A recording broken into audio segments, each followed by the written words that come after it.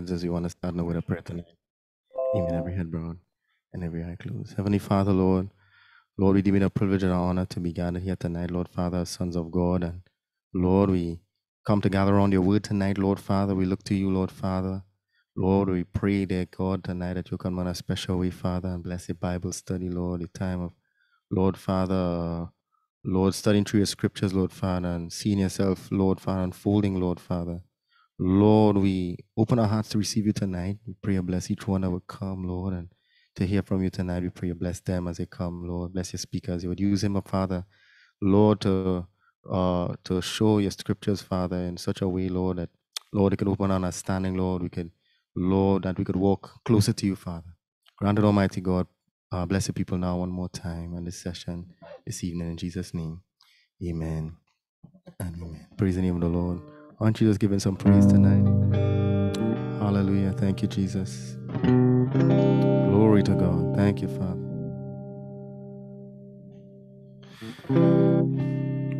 Amen. In the morning when I rise, in the morning when I rise, in the morning when I rise, give me Jesus. Oh, in the morning when I rise, in the morning when I rise, in the morning when I rise, give me Jesus. Give me Jesus. Give me Jesus. You can have all this world. Give me Jesus. Oh, in the morning when I rise, in the morning when I rise, in the morning when I rise, give me Jesus. Oh, give me Jesus. Give me Jesus. You can have all this.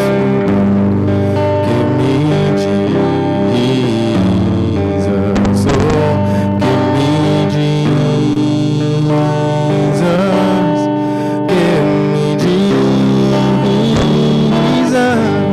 You can have all this. Give me Jesus. Oh, give him praise tonight. Hallelujah.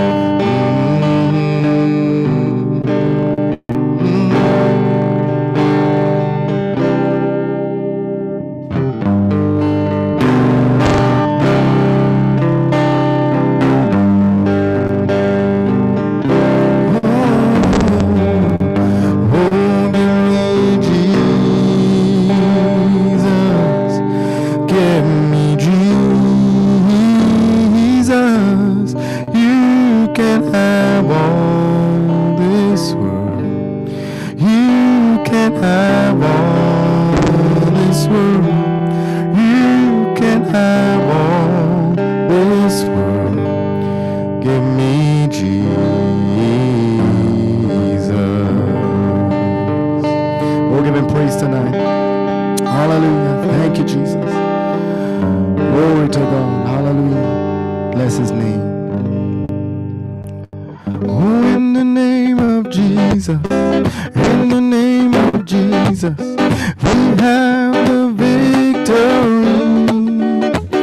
Oh, and in the name of Jesus, in the name of Jesus, demons will have to flee.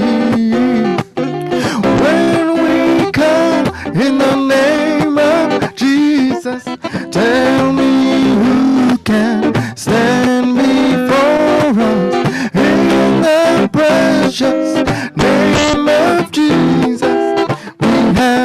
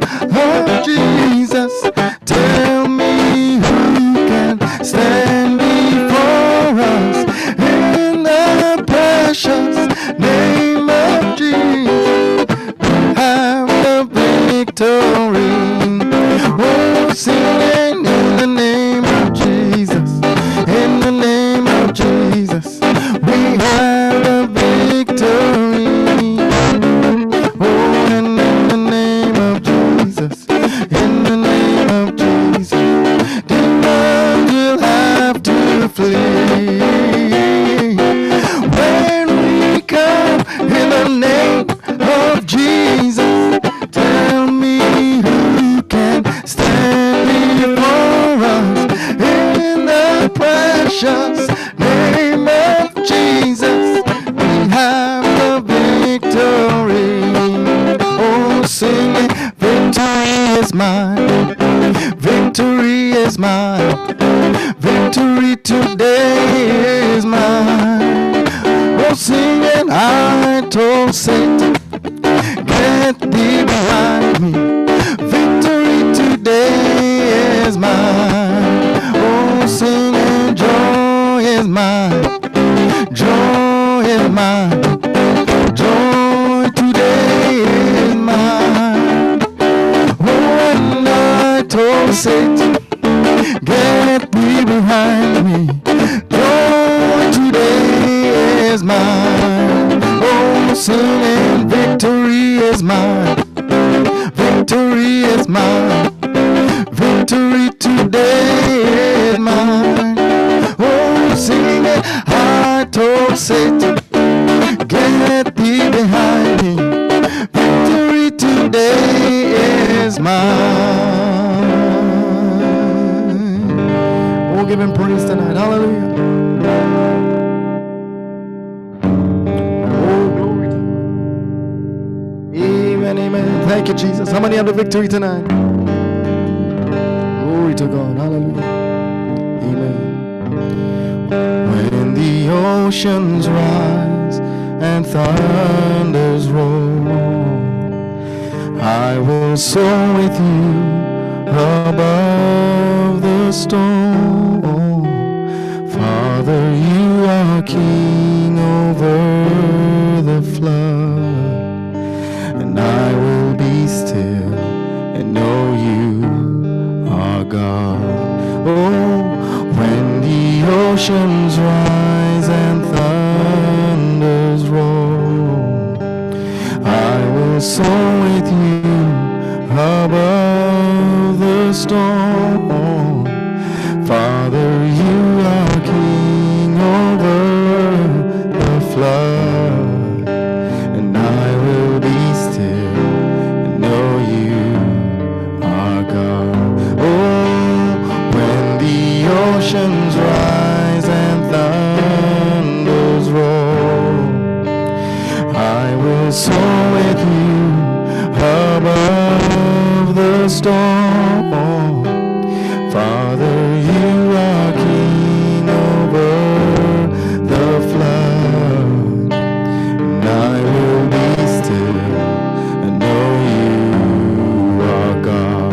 Oh, when the oceans rise and thunders roll, I will be with you above the storm. Father, you are king over the flood, and I will be still and know you are God. Oh, you are my king. You are the Lamb, oh, the Lion of Judah, the seed of Abraham, the Holy One, God's only Son. You are the King of who I am. Oh, you are my King. Oh, you are the Lamb, oh, the Lion of Judah, the seed of Abraham, the Holy One, oh, God's only Son. You are the King of who I am. Oh, yes, you are my King. You are the Lamb, oh, the Lion of Judah, the seed of Abraham, the Holy One, oh, God's only Son. You are the King of who I am. Oh, give him praise tonight. Hallelujah. Oh, hallelujah. You are my King. Glory to God. Thank you, Jesus. Hallelujah. Oh, you're the Lion of Judah tonight. Oh, hallelujah. The seed of Abraham, the Holy One. Oh, God's only Son. You are the King of who I am. Oh, you are the King of who I am. We'll give him praise tonight. Hallelujah. Thank you, Jesus. Hallelujah. Hallelujah. Thank you, Lord. Blessed be the name of the Lord. Thank you, Lord. Thank you, Brother Anthony. Let's bow our heads with a prayer. And we want to continue to remember Brother Nicholas and Sister Naomi and the family in prayer. Almighty God, we thank you for this virtual room tonight and to be able to gather around your word. It's such a special something, Lord, that there are people that still have a hunger in their hearts for righteousness and for truth. And the only way we could know of you and about you and how you live and operate is by your word. And your word is true, Father. The Lord, you say, heaven will pass away, but your word will never pass away. You exhort us not to add or take away from the word, but to stay with the word. And we love your word, we love your truth, and we know the word itself is God. Father, I pray come tonight and open the scriptures to us, open up your word to us, that we will get to know you better, Father, and that we will know how to treat each other and to live in this present world. Grant, Lord, your blessing upon Brother Nicholas and his sister, Sister Naomi, Father, as we ask that your strength and comfort and presence be with them in a special way. In Jesus' name, I ask it. And any person sick here, Father, even while the word is being shared, may healing and virtue flow. May your spirit flow, Father, because this is your desire, that you're not just above or with, but you are in man. And Father, come and declare yourself and confirm your word with signs, wonders, and miracles. And at the end of it all, we will give you all honor and glory. We ask in Jesus' name. Amen. Welcome tonight and to our Bible study. We certainly appreciate you being here with us tonight to join us. And we want to appreciate it. We're not going to take it for granted. We want to thank you so much for being in this room with us. So tonight, I'll be taking a study tonight, and I have something I'd like to share with you. Let's go. You cannot defeat a full-time devil being a part-time Christian. There are so many just want to do the minimum to get by, be it at school, at home, in a marriage, or on the job. Taking enough of the word to make you feel comfortable, but not convicted. Not convicted of anything. The desire to be an excellent worker, excellent student, excellent servant. In order to strive to the mark or move to a higher level, it will take something. And that is what I want to speak on tonight. This has been the backbone of my life, my ministry, my marriage. It is part of my core. It is not something you're born with. It is something that you can develop by the grace of God. Not your feelings, not your emotions, not your thoughts, but your commitment. And that is what I want to title this Bible study tonight. Just one small word, commitment. And if you have your Bible, I'd like you to turn to Luke chapter 9, and we want to read from verse 56 to 62. It's a Bible study. You should have your Bible nearby, and try to follow with us with the scriptures, because in it has life. And this is Jesus, Luke 9, verse 56, Jesus speaking. He said, "For the Son of Man is not come to destroy men's lives, but to save them." And they went to another village, and it came to pass that as they went in the way, a certain man said unto him, "Lord, I will follow thee whithersoever thou goest." And Jesus said unto him, "Foxes have holes, and birds of the air have nests, but the Son of Man hath not where to lay his head." And he said unto another, "Follow me." This is Jesus telling, "Follow me." He said, "Lord, suffer me first to go and bury my father." And Jesus said unto him, "Let the dead bury they're dead, but go thou and preach the kingdom of God. And another also said, Lord, I will follow thee, but let me first go bid them farewell, which are at home at my house. And listen to Jesus' words here in verse 62. And Jesus said unto him, no man, having put his hands to the plow and looking back, is fit for the kingdom of God. You know, by this scripture here, you can see Jesus was practical. Jesus was real. He spoke truth. He didn't fool them or try to play a game, word games with them. He said it plainly. No man, having put his hand to the plow and looking back, is fit for the kingdom of God. In other words, if you see it, run with it. If you see it, hold to it.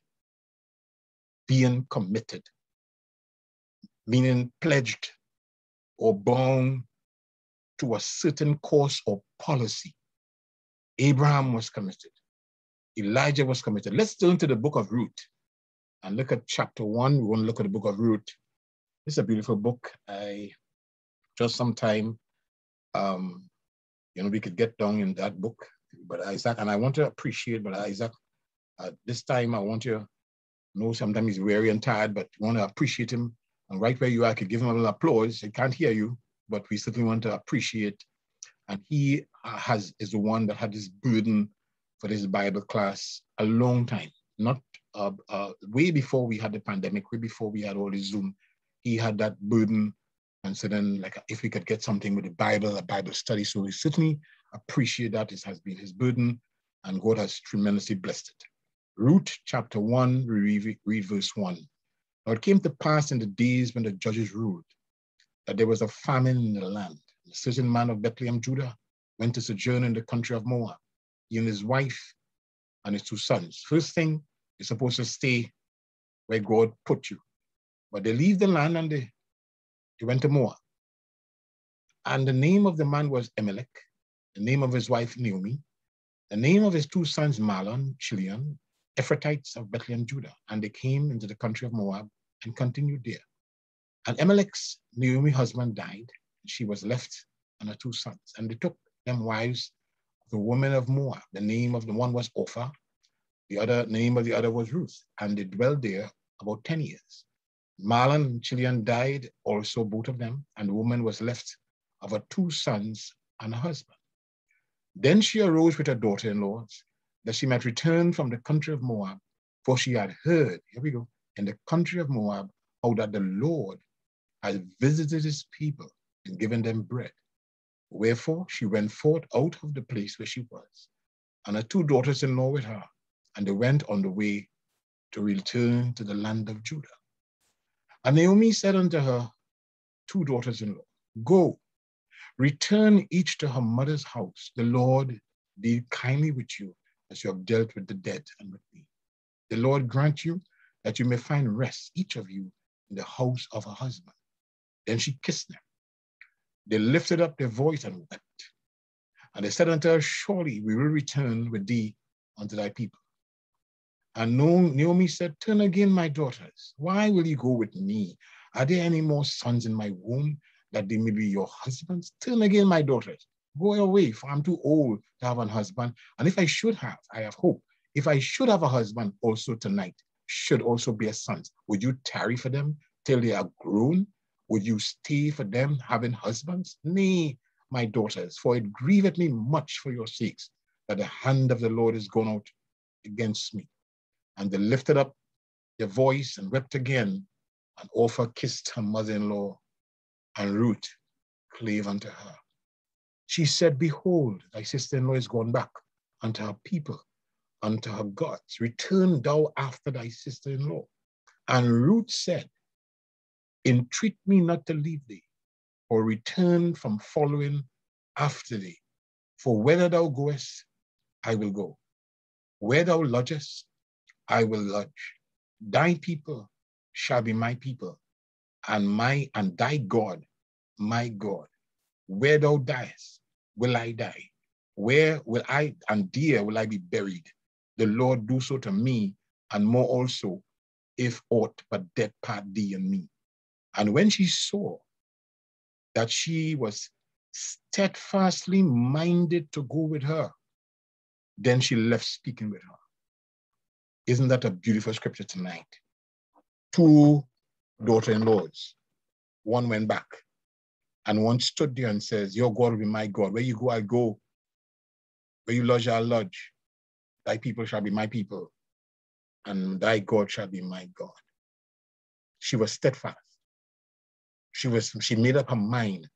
She made a clear and clean decision and a commitment to go all the way to the point where she could say, where thou diest will I die, and where will I be, there will I be buried.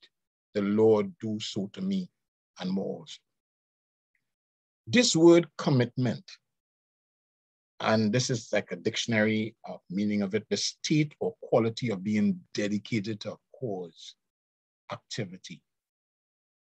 The synonym words for it is dedication, devotion, allegiance, loyalty, faithfulness, responsibility, obligation, duty, burden. An agreement, a pledge to do something in the future, a commitment to improve. The definition of a commitment is a promise or agreement to do something. That is what a commitment is, not to talk, to do. An example of commitment is marriage or going to business with someone. A state of being emotionally or intellectually devoted as to a belief, a cause, or action, or another person. We want to look at commitment to God. And I want to read from Deuteronomy chapter 27 of your Bibles. Verse 7. Deuteronomy chapter 27, verse 7. And this is being spoken to Israel. And thou shalt offer peace offerings and shalt eat there and rejoice before the Lord thy God. This is verse 7 of Deuteronomy chapter 27. And thou shalt write upon the stones all the words of this law very plainly. Now, let me pause a minute. Hold the Bible right there. Now remember, these people were 400 plus years in Egypt. They were familiar with Egyptian food, styles, gods, and everything else. God sent a prophet Moses to bring them out, to bring them to this mountain of God, to give them laws, to give them words, to give them truths, because they didn't know this God. That's why Moses asked God, who shall I say send me? Because this kind of people not easy. You can't just say, God send me. They're not going to just take that. You have to have backup. You have to have vindication. So understand this. This word is not a game. This word is a revelation of God's nature, operation, desires, what he wants from us, what he desires of us, what he expects from us. And he himself has a commitment to his word. Actually, he and his word is the same. He has to keep his word in order to be God. Verse 9, and Moses and the priests, the Levites, speak unto all Israel, saying, take heed and hearken, O Israel. This day thou art become the people of the Lord thy God. So he's introducing them. This day thou art become the people of the Lord thy God. Thou shalt therefore obey the voice of the Lord thy God and do his commandments and his statutes, which I command thee this day. Amen. Let's look at Joshua chapter 24 and verse 14. And then we go back to Deuteronomy chapter 10. Let's go to Joshua chapter 24, verse 14. And now, therefore, fear the Lord.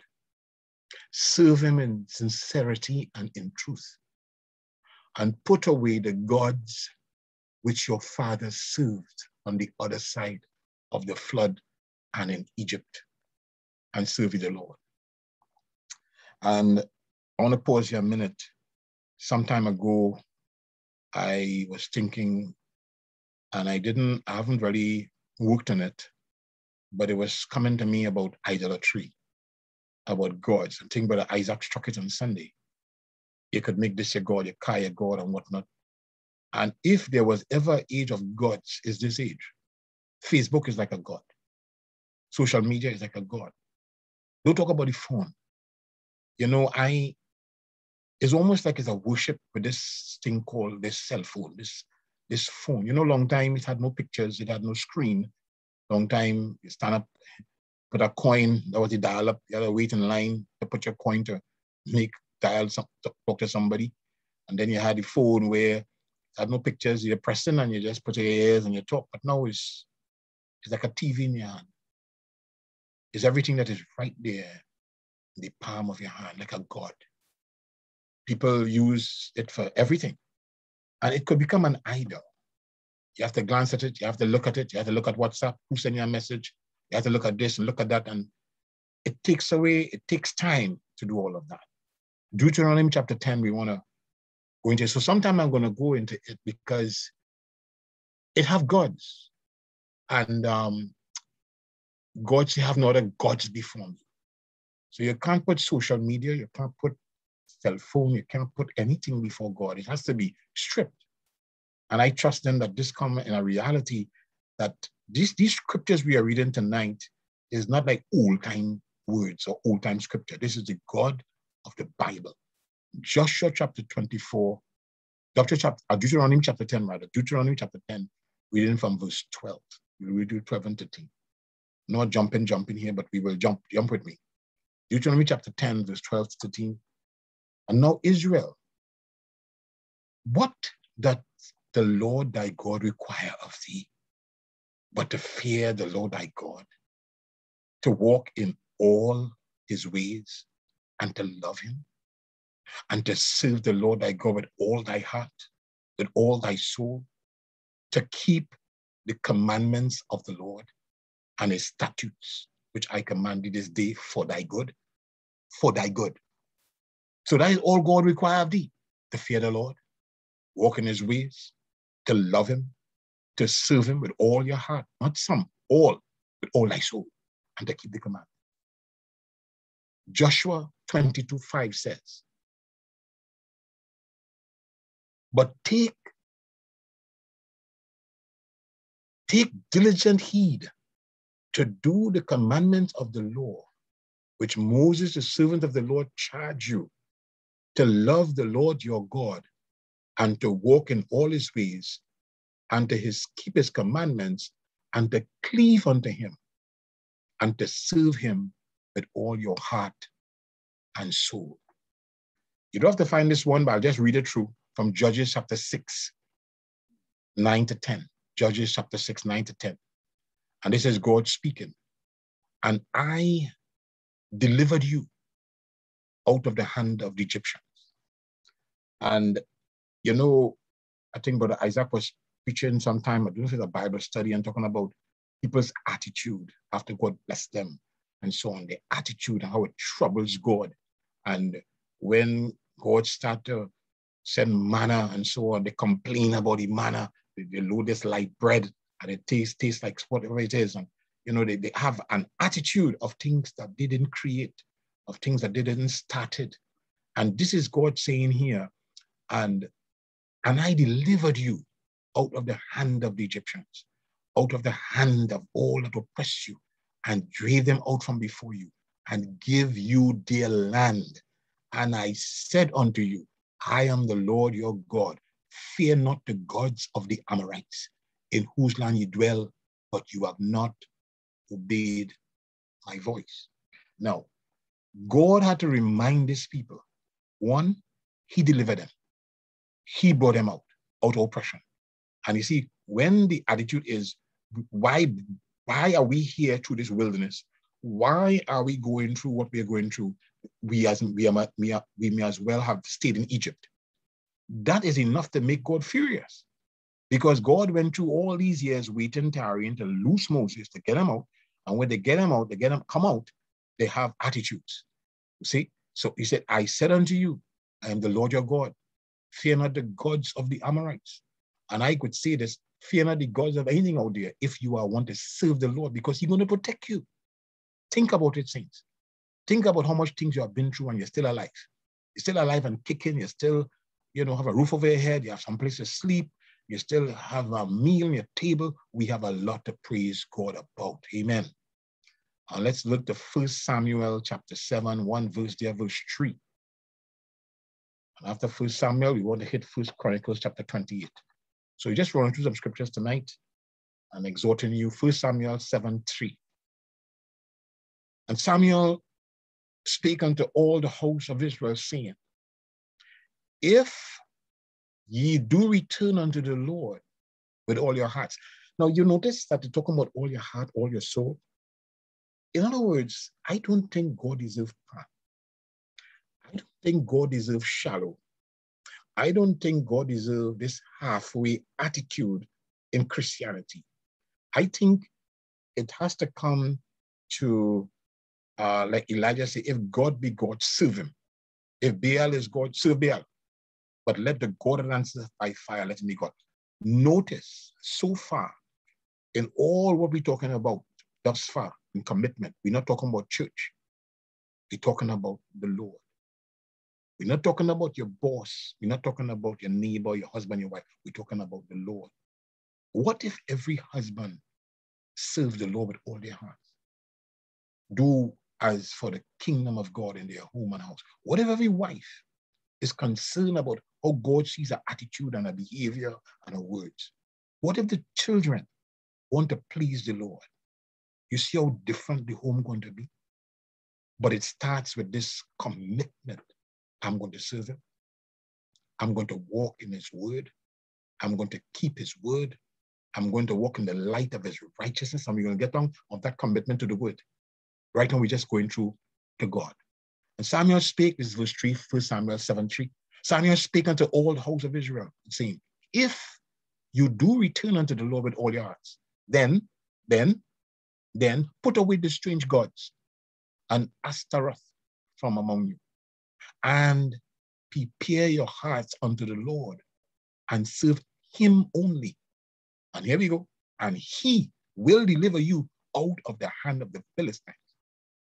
Now we know the story when Israel backslide. There's some Philistine, there's some king of Babylon, somebody taking them into captivity until they turn to the Lord. Notice the process here. If you return to the Lord with all your hearts, then you have something to do. Put away the strange gods. And that's why I'm saying people want to be comfortable enough to hear the word, go to church, hear singing and specials and so on like that, but they don't want to hear enough that would convict them to change. And sometimes people stuck in the pain of their lives, in the pain of what has happened to them or what they have done, and it's not painful enough as to effect change. Because that is what God released all these trials and pressures to do. Not for you to be under pressure and under pain, no, for it to effect change. I want you to think about that tonight. It's not God want to punish you.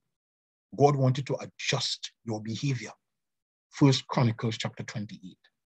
We want to read from 8 and 9. This is David speaking to his son. Just before that, he says, verse 8, now therefore in the sight of all Israel, the congregation of the Lord, and in the audience of our God, keep and seek. This is 1 Chronicles chapter 28, verse 8 to 9. Now therefore, in the sight of all Israel, the congregation of the Lord, and in the audience of our God, keep and seek for all the commandments of the Lord your God, that ye may possess this good land, and leave it for an inheritance for your children after you forever. And thou, Solomon, my son. Whew. Now this is David. He's about to leave. He's talking to his son. And thou, Solomon, my son, know thou the God of thy father, and serve him with a perfect heart and with a willing mind. No, these words are, and as Brother Isaac will say, when you're driving slow, when you slow down, you see more things. Serve him with a perfect heart and a what? A willing mind. For the Lord searcheth all hearts. You could fool me, but you can't fool him. Why? For the Lord searcheth all hearts and understandeth all imaginations of the thoughts. If you seek him.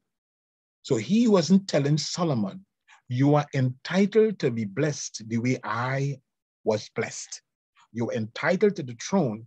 You are my son, and God, you're highly favored, and I always say, look, you're too blessed to be stressed. He's not telling David that. He's not telling Solomon that.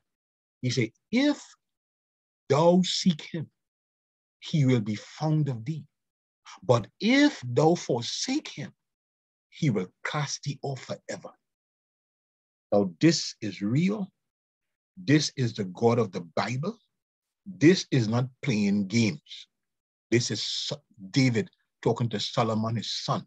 David is anointed. David is called. David was king. This is his son. His son about commission to build the temple. David leave the drawings. Everything is dear. Everything is set. But yet, this word of portion, if thou seek him, he will be found of thee. But if thou forsake him, he will cast thee out forever. Jump into the New Testament, Romans 6:17. I'll say it quickly. But God be thanked, Paul, that ye were servants of sin, but you have obeyed from the heart that form of doctrine which was delivered you. Let me read it again. But God be thanked that you were servants of sin, but you have what? Obeyed from that. That means you could hear, but you don't have to obey. You could be instructed, but you do have to follow instructions. And that's why Proverbs, Book of Solomon, we talk about, hear my instructions, O son, listen to my instructions, seek after wisdom, get knowledge, get understanding. Why?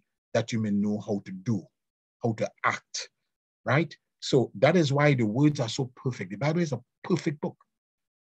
Thank God be thanked that ye were servants of sin, but ye have obeyed from the heart that form of doctrine which was delivered to you. Oh my. And we want to look at Jeremiah chapter 42. Say, wait, this is scriptures tonight. Yeah, it's a Bible study. Jeremiah chapter 42, I want to read verse 4 to 6. Hallelujah.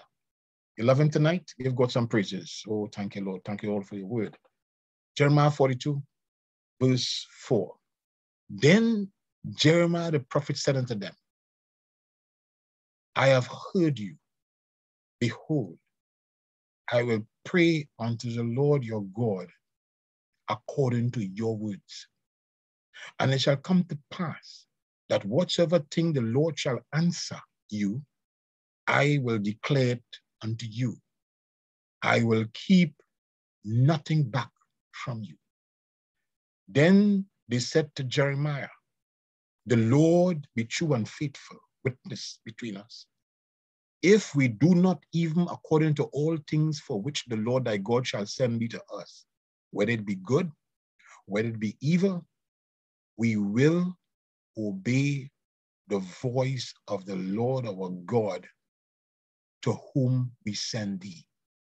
And it will be well with us when we obey the voice of the Lord our God. Give the Lord a hand of praise for the scripture. Give the Lord a hand of praise wherever you are.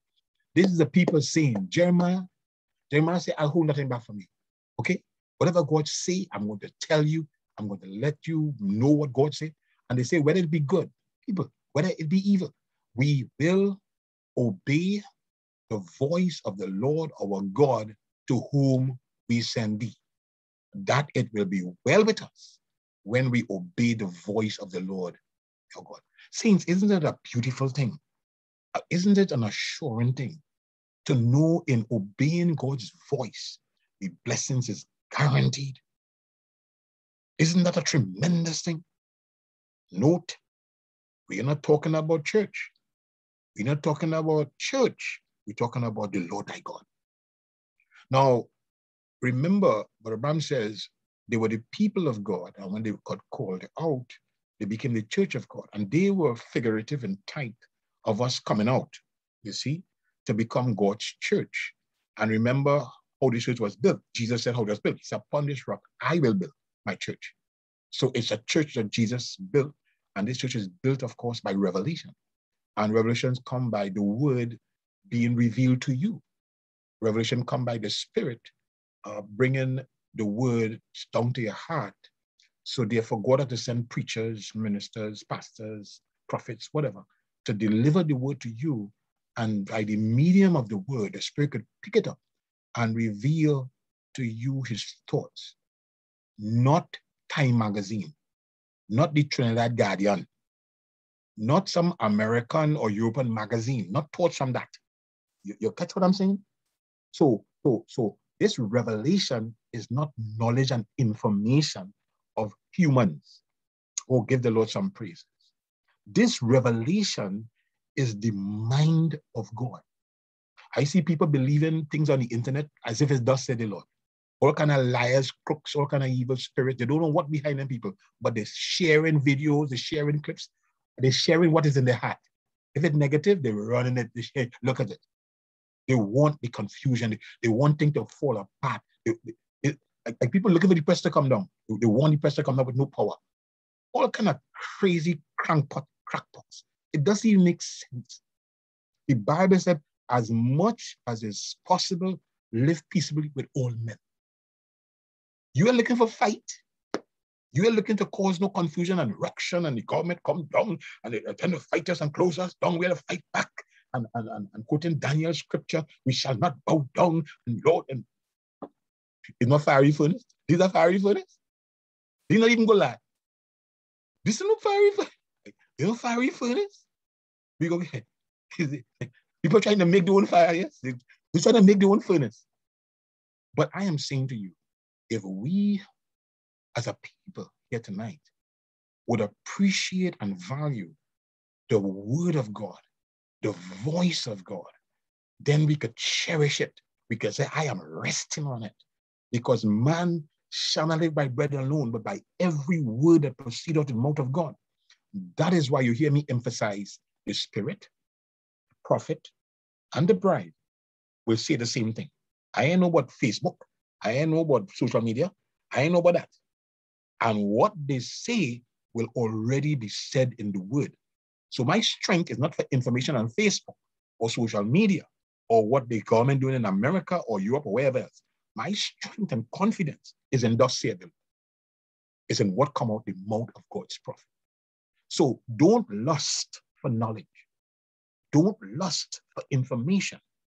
Desire revelation is not the same. It's too much of knowledge out there. And sometimes it could cook your mind. That's why people go on cuckoo, you know. It's a lot of knowledge just hitting people back and forth. A lot of knowledge. And because of social media and WhatsApp and the sharing and the passing and something like that, information just flies overnight. So people like to know the things are viewed 1 million times, 2 million times, 10 million times, and it's going viral. It's going viral. What gone viral? A lie gone viral. Something negative gone viral.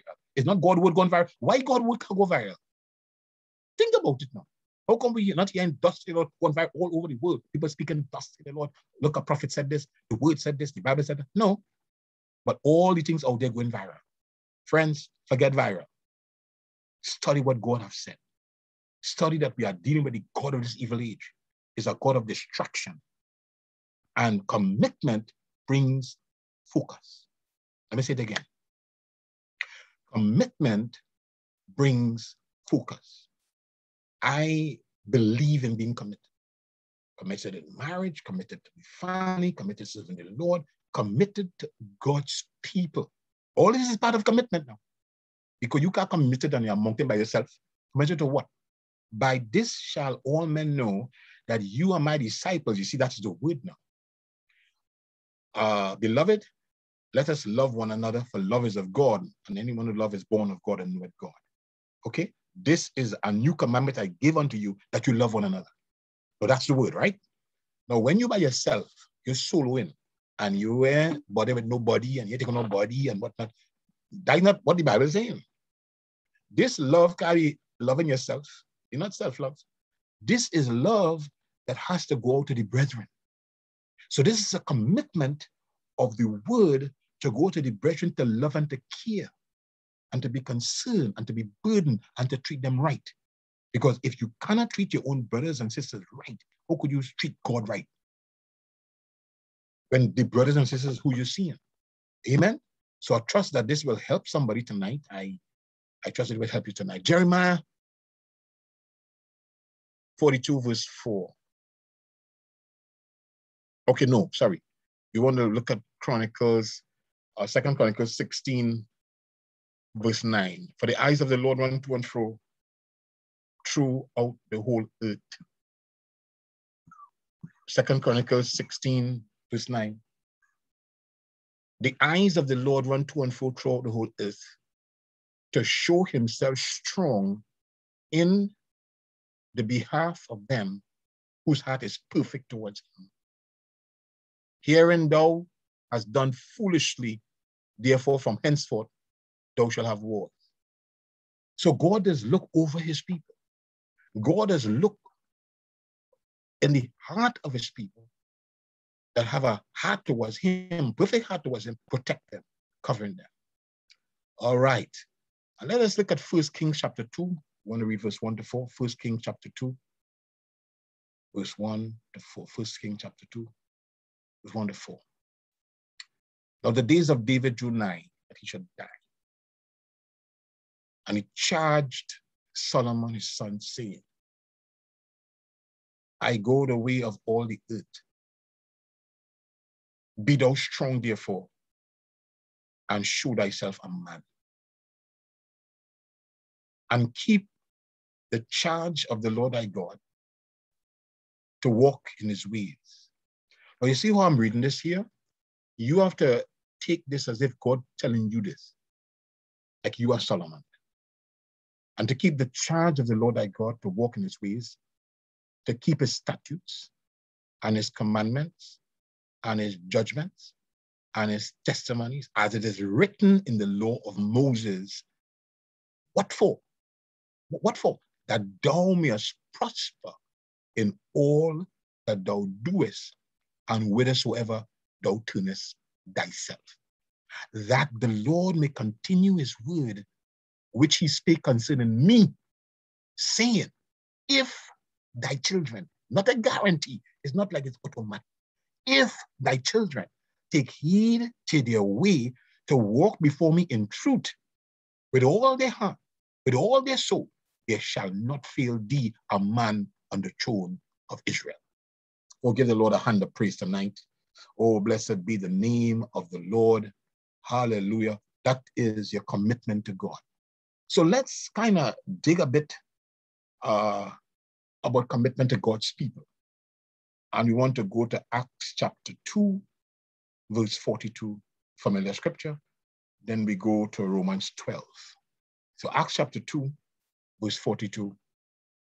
And look what God requires of us and what has happened in the Old Testament in the Alpha Church, and see how we compare with it. Now, Acts chapter 2, 42.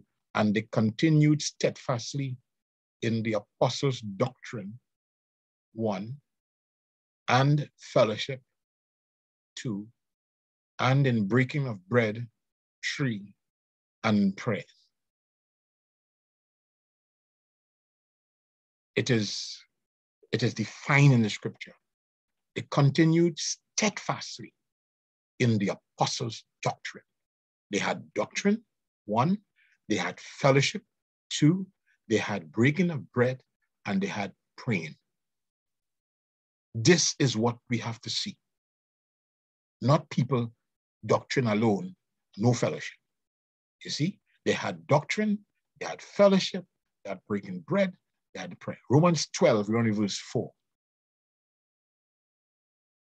And this is coming into the church now. For as we have many members in one body, talking about our physical body, and all members have not the same office. So we, being many, are one body in Christ. So now, this scripture take you away from seeing just individuals, and I, she, and he, and no. He's talking about the body of Christ now. 4, verse 5. So we being many are one body in Christ, and every one members one of another, having then gifts differing according to the grace that is given to us, whether prophecy, let us prophesy according to the proportion of faith, or ministry, let us wait on our ministering, or he that teacheth on teaching, he that exhorteth on exhortation, he that giveth, let him do it with simplicity, he that ruleth with diligence, he that showeth mercy with cheerfulness. Let love be without dissimulation, abhor that which is evil, cleave to that which is good, be kindly affectioned one to another with brotherly love, in honor, preferring one another. You know, some people, they like to be complimented, but they don't give compliments to others. They like to be appreciated, but they don't show appreciation to others. They are all about themselves, what comes to them, what they want to have, what they want to get, but not what they want to give. Let's look at 1 Corinthians. This is New Testament now, verse 12. Excited about this scripture. 1 Corinthians chapter 12. I trust in that you're excited tonight about this word, about being committed to God's people. 1 Corinthians 12, verse 12. For as the body is one and hath many members, and all members of that one body being many are one body, so also is Christ. For by one Spirit are we all baptized into one body, whether we be Jews or Gentiles, whether we be bond or free, and have been all made to drink of that one Spirit. For the body is not one member, but many. And if the foot shall say, because I am not the hand, I am not of the body, is it therefore not of the body? If the ear shall say, because I'm not the eye, I am not of the body, is it therefore not of the body? If the whole body were an eye, where would the hearing? If the whole body were hearing, where would the smelling? Now God had set the members, every one of them, in the body as it has pleased him. And if they were all one member, where would the body? But now are they many members, yet but one body. And the eye cannot say unto the hand, I have no need of thee. Nor again the head to the feet, I have no need of thee. Nay, more those members of the body which seem to be more feeble are necessary. That's a big one. Those members of the body which seem is the word here, to be more feeble are necessary. And those members of the body which we think to be less honorable, upon these we bestow more abundant honor, and our uncomely parts have more abundant comeliness. For our comely parts have no need, but God hath tempered the body together, having given more abundant honor to the part which lacked, that there should be no schism in the body, but that the members should have the same care. Glory, hallelujah, one for another. Could we give the Lord a hand of praise for this scripture here, that the members will have the same care? It's not you caring for your family and that church down there, no. You not even in Christianity. That is not Christianity, because anybody could care for the family. Anybody could see about their own house and their own world and their own life and their own family and whatnot. Anybody could do that. As anybody can do it. But this is the word here now, that there should be no schism in the body, but that the members should have same care. Right where you are, say same care. Same care, one for another. And here we go. And when one member suffer, all the members suffer with it. When one member be honored, all the members rejoice with it.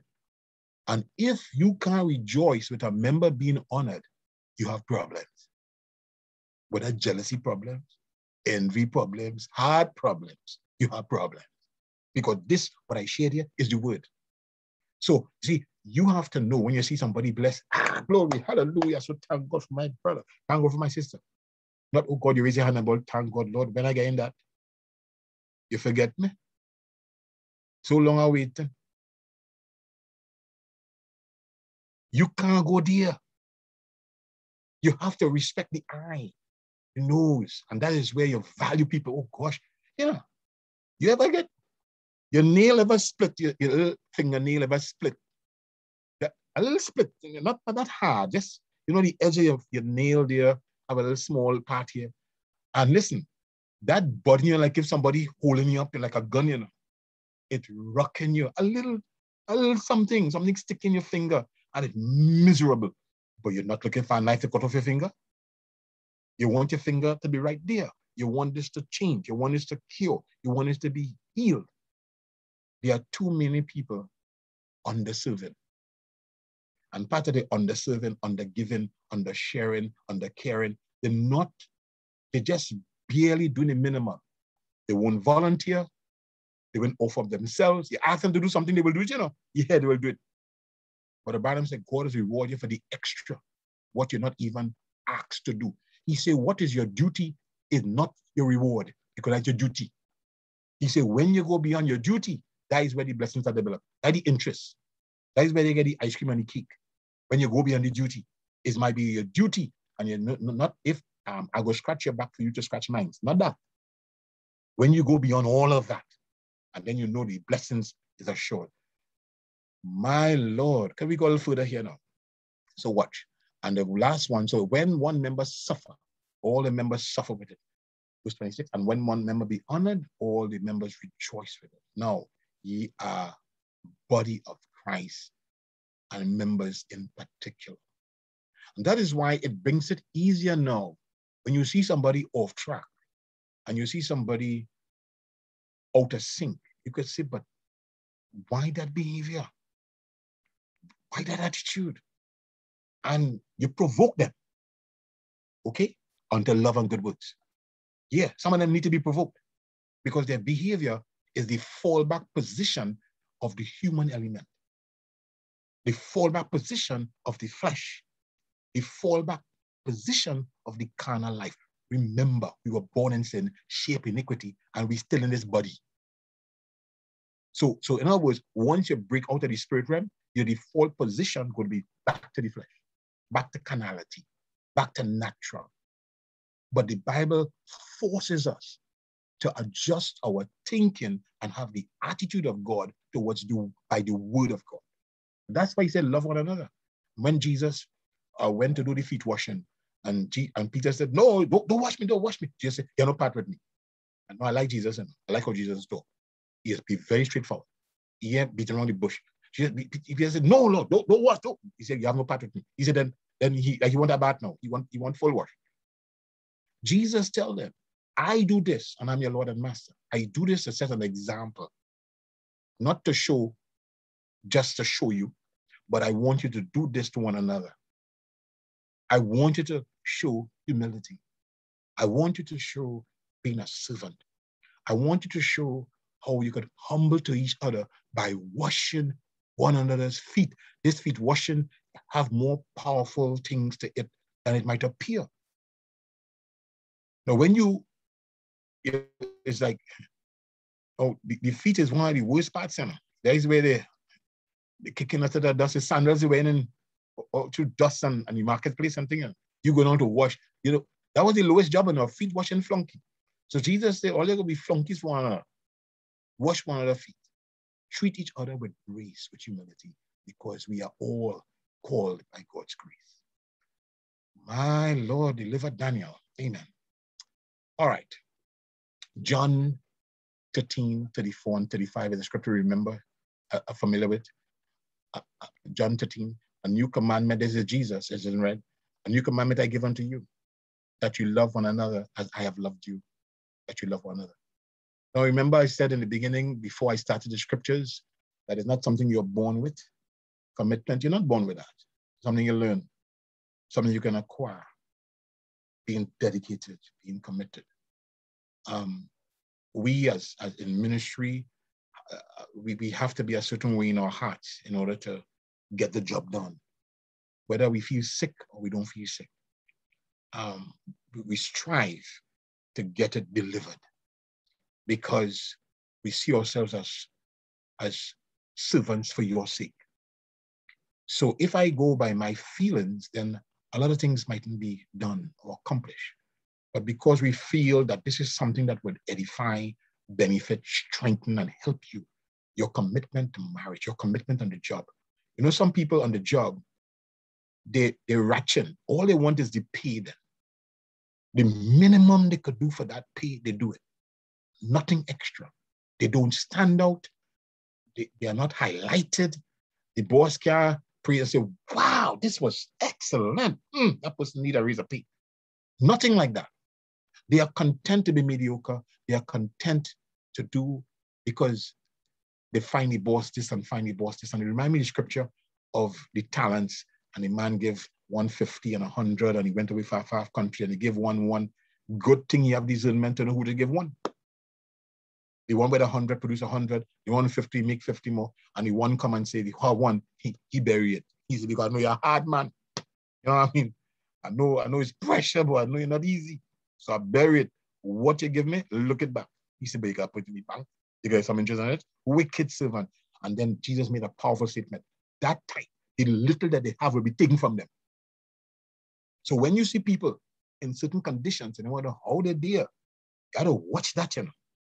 Because sometimes it's a level of lack of the commitment, lack of ambition, lack of passion, lack of, lack of laziness. Sometimes that's what it is. Lazy to pray, lazy to fast, lazy to worship, lazy. They really want a priest. So some of these people in love with the priesthood because the priesthood saves them from doing what they're supposed to do. As long as that is my father up there, or my bishop, or the man of God, man of the hour. And they worship him and they fellowship him like the man of the hour. They're safe. They could do whatever they want to do. They don't want the man there, but that is God's man. God doesn't see it so, not in this age. Remember the Nicolaitan, they threw out and take the anointing off the people, off the laity, put it on a man, and we fell. The whole thing collapsed. This Christian church that started to be a Pentecost collapsed because number 6 got a throne. And when you see man sit down on throne, you know they don't want to leave. You see them all over the world. They don't want to leave, you know. They want 4 more years, 5 more years, 10 more years. They want to live there forever. As man without character on thrones. So God put it now that his power would only be released to those people that have character. And character, thank you, Jesus, is not a gift. So God can't favor anybody. Hey, come to the back door. All right, come quick. Okay, you know I like you, I love you. No, it doesn't work so. Every son that comes to God must be tested, tried. So when you see somebody come true in character, in life, in spirit, in purpose, note this, that they have come true. They have been thoroughly tested and approved. Oh, glory to God. So when God dropped down and said, this is my beloved son, in whom I'm pleased, you know that man went through stuff that bring him to the place where he got God's approval. So ultimately, friends, your commitment on your job, your commitment in your home, your commitment in the church, your commitment to the word, your commitment to God, the word, to prayer, to God's people, has nothing to do with anybody else. Let me say it again. Your commitment to God, the word, his people, to prayer, to Christ, has nothing to do with anybody else. Not your wife, not your father, not your mother, not your husband. It is your commitment. I remember when I got my certificate to marry Anne-Marie, I said, Anne-Marie, I marry you because I love you and I accept you as you are. I didn't even know how powerful those words were. Acceptance, the commitment, the words spoken. I didn't know her.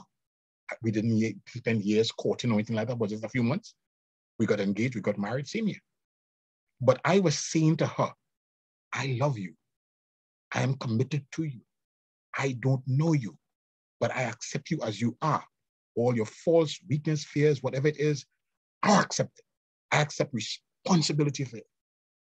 And I could see God having his commitment to his people. That's why you see, if my people that's called by my name, I would heal their land, I would move away the pestilence, I will do this, I will do that. We can't get in trouble unless God allows it. Oh, give the Lord some praises, because Romans 8 is a guarantee. Romans 8 is like a contract, and we know all things work together for good to them that love God, to those who be called according to that. Is you can't break God off of that. He purposed to make it work for our good. We can't save ourselves. Rank sinners like us. We can't redeem ourselves. We were in the pit. We was in the mud. Somebody higher than us, somebody more powerful than us had to pull us out. And now he's encouraging us not just to be out, but to help another brother, help another sister, testify to some sinner, witness to somebody out here, because somebody written for a word, written for a word. Oh, my Lord, Father God. Thank you, Jesus. Okay, so Jesus said, a new commandment I give unto you, that you love one another as I have loved you, that you also love one another. And by this shall all men know that ye are my disciples, if you have loved one for another. 1 Peter 1:22. I had to kind of run through now, so I wouldn't pull back. 1 Peter 1:22. Seeing you have purified your souls in obeying the truth through the Spirit unto unfeigned love of the brethren. See that you love one another with a pure heart fervently. So now he's not talking about love. He's talking about the quality of love. Love one another fervently. I ain't talking about what do you call it? This thing, this cough drops, they call it again. Empowerment. No empowerment, love whole empowerment. Yeah, no, I don't about empowerment. I don't about this mid thing. No, I'm talking about unfake love. But you genuinely want to demonstrate, you want to support, you want to give, you want to share, you want to help, you want to bless, you want to encourage, you want to inspire. Like the funeral of Sister Christine. And it was amazing. And this is the family note also. Sister Christine came, gave her heart to the Lord, got baptized, and she graduated from just a believer, normal, coming and whatnot, to somebody that encourages others. In other words, she went past herself. She went past her condition. She went past her diabetes. She went past all her things to encourage others. And what Brahm's eternal life is? Living for others. But give the Lord a hand of praise. I love it tonight. This is the word. What eternal life is? Living for others. Do you live for others? Have you experienced going beyond your family circle? Or not just your family circle, the present circle that you are in, because you are limited by the circle that you are in. If all you are hearing is from that same circle all along, that's all you're going to get. That's all you're going to hear. You're limited by that. But if you're prepared to go beyond that and be a son and daughter, disconnected from the affairs of men and affairs of the world, and number 6 in the humanistic realm, God could bless you tremendously and take you for places. All right, let me see if I can get something here. All right, Romans 12:10. It says here, I think I read this before. Be kindly affectioned one to another with brotherly love, in honor, preferring one another. But in the Amplified, it says here, love one another with brotherly affection as members of one family, giving precedence and showing honor to one another. Oh man, you want to honor your brother. You want to honor your sister. Galatians 5, this is one you should find. Galatians 5:13-16. Right? This is an important one. Galatians 5. Okay. Galatians 5:13-16. I want you to find this one. For brethren, we want to take it slow. You have been called unto liberty. 1. 2. Only use not liberty for an occasion to the flesh, but to love, serve one another. For all the law is fulfilled in one word, even in this, thou shalt love thy neighbor as thyself. Verse 15. If he bite and devour one another, take heed that he be not consumed one of another. This I say then, walk in the spirit, and ye shall not fulfill the lust of the flesh. Now let's take that in the Amplified. Galatians 5, same scripture. Let's read in the Amplified. For you, brethren, were indeed called to freedom. Only do not let your freedom be an incentive to your flesh and an opportunity or excuse for selfishness. I just love how this is placed. Because in the regular one, it says, you have been called to liberty, only use not liberty for an occasion to the flesh, but by love serve one another. But the Amplified says, for you, brethren, are indeed called to freedom. Only do not let your freedom be an incentive to your flesh and an opportunity or excuse for selfishness, but through love, you should serve one another. Verse 14, Amplified.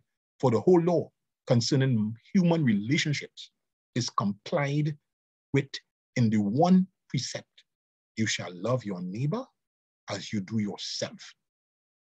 But if you bite and devour one another in partition strife, be careful that you and your whole fellowship are not consumed by one another. But I say, walk and live habitually in the Holy Spirit, responsive to and controlled and guided by the Spirit. Then you will certainly not gratify the cravings and desires of the flesh, of human nature without God. Okay, amen. 2 Thessalonians 1. Verse 3 and 4. 2 Thessalonians 1, verse 3 and 4. I see Sister Henry right here next to me here, spinning the Bible and getting the scriptures. That is such an exciting thing. Hallelujah. Trust I will even find your scriptures. Blessed be the name of the Lord. So 2 Thessalonians 1, verse 3 and 4 says, we are bound to thank God always for you, brethren, as it is meet, because that your faith groweth exceedingly, and the charity of every one of you all towards each other abundant, so that we ourselves glory in you, in the churches of God, for your patience and faith in all your persecutions and tribulations that you endure. That is 2 Thessalonians 1, 3 and 4. And this is it Amplified.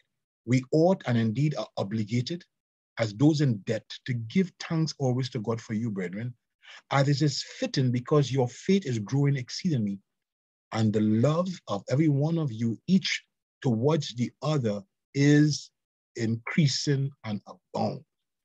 And this is a cause for our mentioning you with pride among the churches of God for your steadfastness, your unflinching endurance and patience, and your firm faith in the midst of all the persecution and crushing distresses and afflictions under which you order. My. 1 John 4:7, beloved, let us love one another, for love is of God, and everyone that loveth is born of God and knoweth God. And I'm going to share something with you from the prophet. He's saying we have a sacred trust. You know what a trust is? We have an inheritance. As believing children, it's a sacred trust. And that sacred trust and our sacred heritage is the word of God. So this is the commitment to the word. And here we say now, that's the reason I am so dogmatic, as I would call it, on standing on the word. No matter what anything else say, if it is not with the word, then I don't believe it. See, you want to believe it, all right. But to me, it takes the word. Because heaven and earth will pass away, but my word shall never fail. Therefore, it takes the word. I live by the word. Okay? So he said, the deepness of it. It's our privilege. It's a sacred trust that God has put to his church. And God give the word to his church, and that sacred heritage is ours. It's a gift from God. Not to compromise on this, or cut this out, or throw this out, add this in, or suit our taste, but to preach the full word, the whole gospel. We are duty-bound as Christians to take it and believe it. Now, this sacred trust that God has put to his church, God gave his word to his church, and that sacred heritage is ours. It's a gift from God, not to just compromise this or that. He said, now watch, when we know we are bypassing something, that's some great heritage that belongs to us, when we bypass it, because our church said they don't believe it for this day, it isn't for our day. If we bypass that, then we spoil our heritage. So Brother Branham is separating what the church say from what the word say. If the word say, and the church is saying, forget what the church say. You have to take the word. See? Now he said, God help me. God help you as Christians never to compromise one word of God's word. For this sacred trust was handed to the church. And it's a glorious thing to have this gospel. the full gospel, to preach it without compromising anyway. Preach it just as it is written. Live it just as it is written. That's a sacred trust. And if we ever expect this word to come to pass, if we ever expect God to keep his word, we have got to stay with it just the way God wrote it. And that's the reason, if you stay with it the way God wrote it, there will be all kinds of things happening among you. Every word will be fulfilled.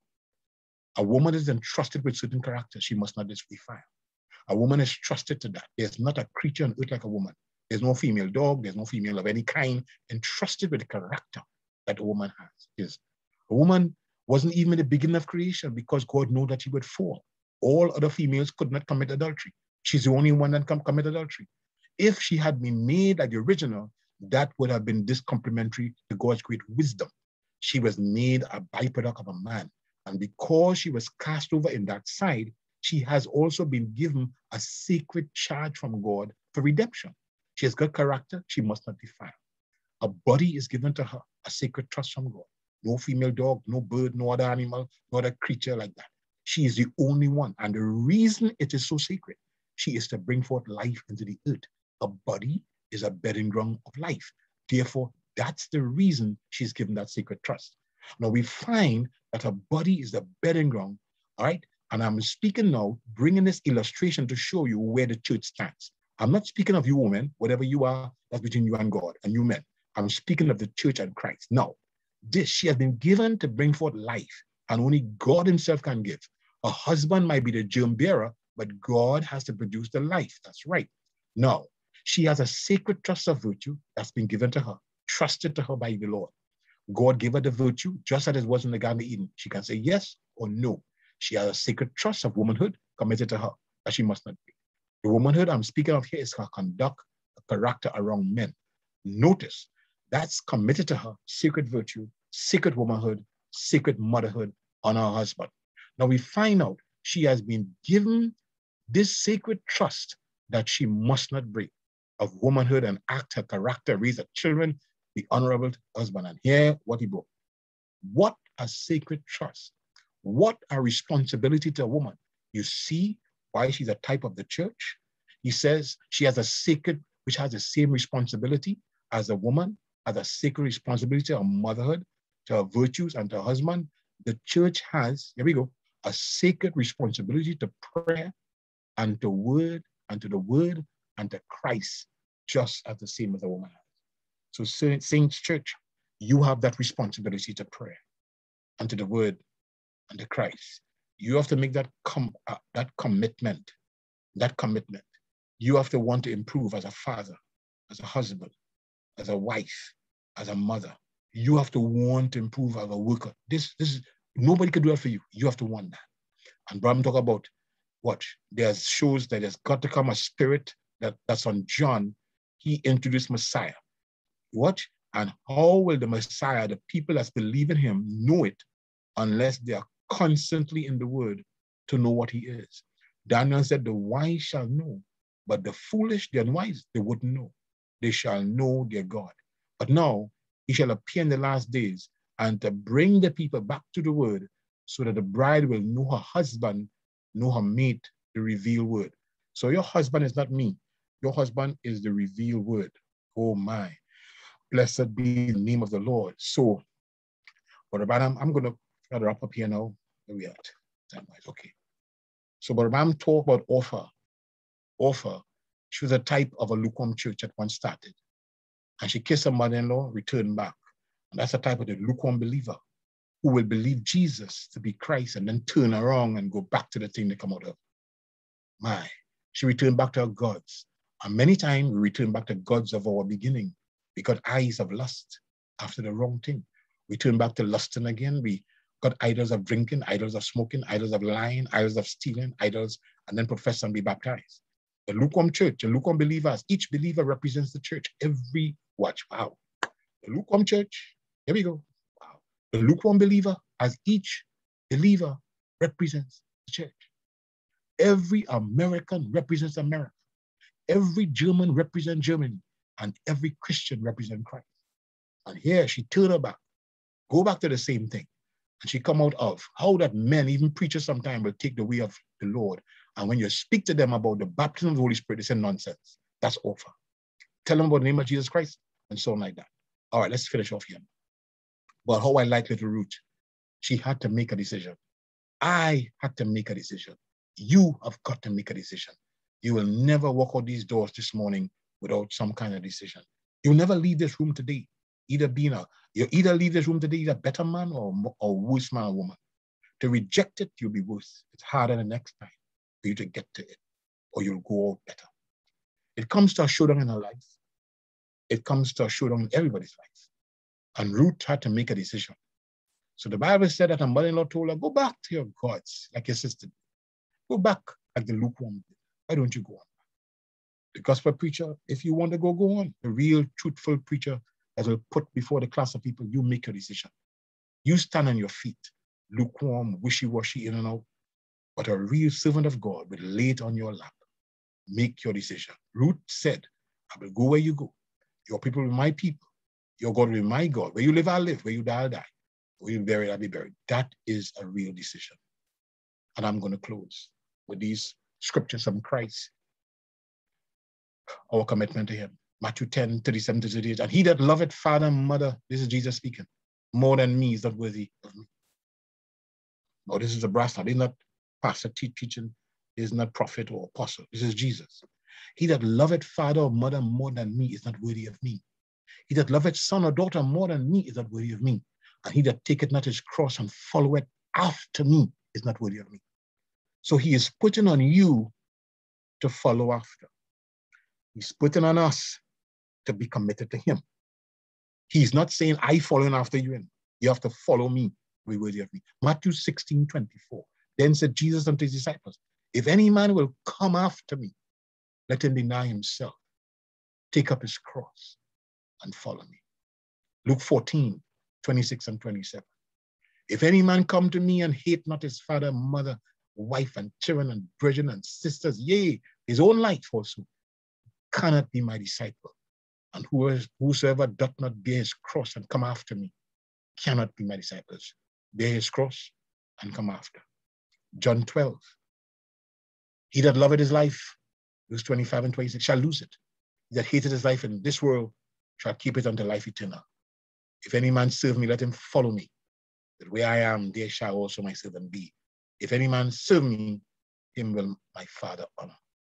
Just about two more scriptures and we'll close. What is the last scripture? St. John 66, 63 to 68.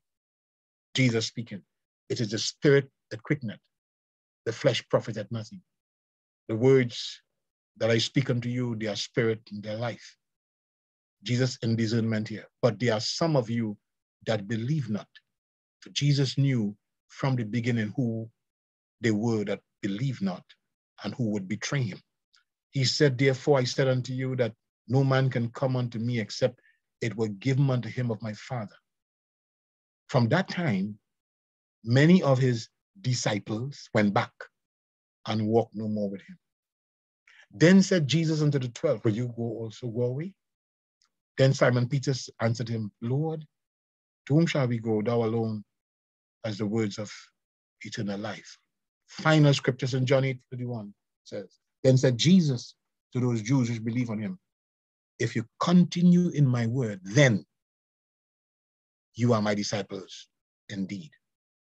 So Jesus said, if you continue, not start, not stay stagnant, but continue, because the word is always unfolding. Remember, the seed you have in your hand, if you plant it in the ground, start to grow. When it starts to grow, you don't see a seed, you see a stalk. It grows through processes until it comes back to seed again. But God planted a seed in the early church, the Alpha Church. That went through processes. The processes is what we call the church ages. And you and I here tonight, we represent back to seed, back to the harvest, back to the rain. Will you be committed tonight? Will you repent of your lack of commitment? Would you repent tonight of your mediocrity? Would you repent tonight of your half-heartedness or just barely being there? Because let's face it, the foolish virgins, they are the people that just get by. They were lazy. sanctified.